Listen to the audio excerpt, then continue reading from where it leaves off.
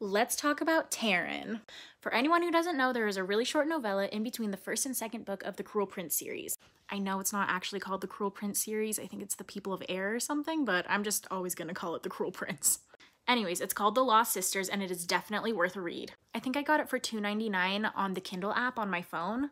It took me like an hour and a half. It's really short. But we learned so much about Taryn's character. I was really hoping to gain some insight into what the heck Taryn was thinking.